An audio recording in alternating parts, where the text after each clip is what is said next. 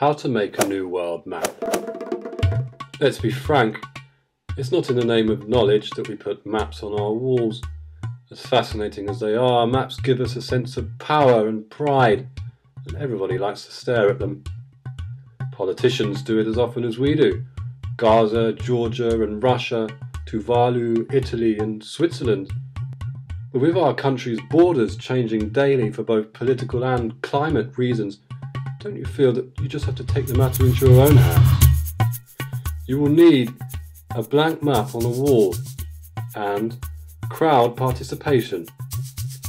To make the blank map on the wall, you will need a white wall, an overhead projector, a transparency sheet, a world map projection, watercolour and brushes, and cocktail glasses.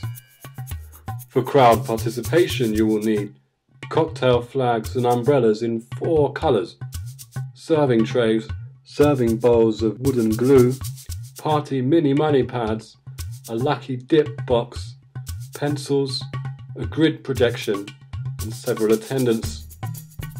Step 1. Find a suitable white wall.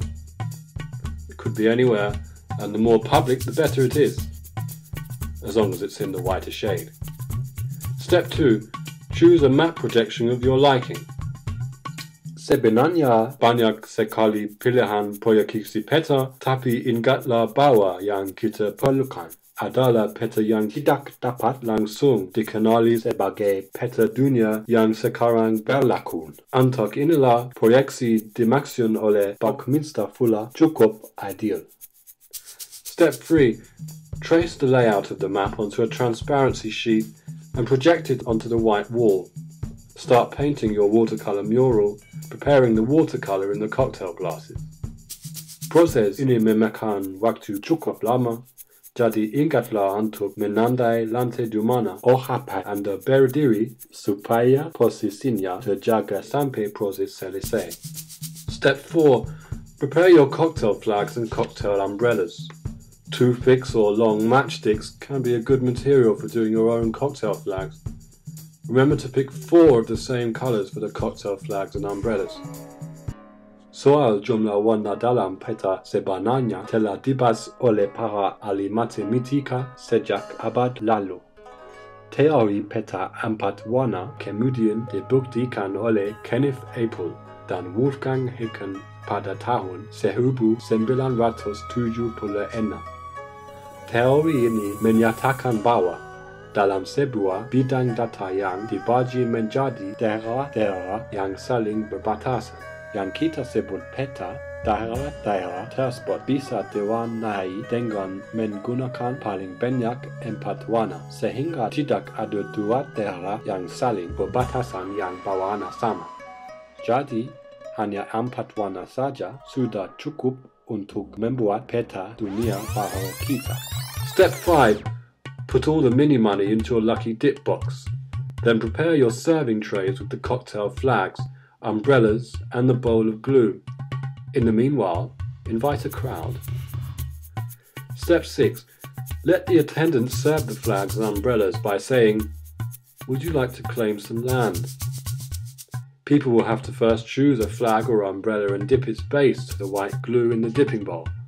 They will then have to pick one item from the lucky dip box before approaching the map. Step 7. Project the grid onto the blank map on the wall. As people approach the map, they have to choose an area contained within contiguous grids. The total number of the grids they can claim depend on the value of the bills they've got from the lucky dip. $1 for 1 grid, $5 for 2 grids, $10 for 3, and $20 for 4 grids. To make a claim, people have to stick a flag or umbrella, trace the borderlines of their chosen area with pencil, and write their last name on the area of the map that they are claiming. Another rule of thumb is that they cannot claim an area next to a claimed area whose flag or umbrella is the same colour as theirs. Step 8. After the party, colour each regions according to the colour of the marking flag or umbrella, and rewrite the last names in black. Mark all unclaimed areas Terra Nullius in grey.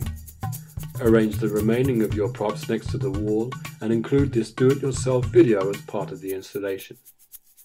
Anda juga bebas membuat video Anda sendiri. Did you know? Terra Incognita is a term used in cartography for regions that have not been mapped or documented. During the 19th century, Terra Incognita disappeared from maps since both the coastlines and the inner parts of the continents have been fully explored.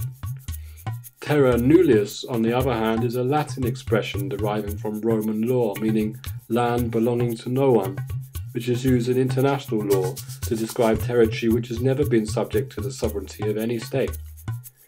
There is some controversy, however, about the meaning of the term terra nullius. For example, it is asserted that, rather than implying mere emptiness, terra nullius can be interpreted as an absence of civilized society.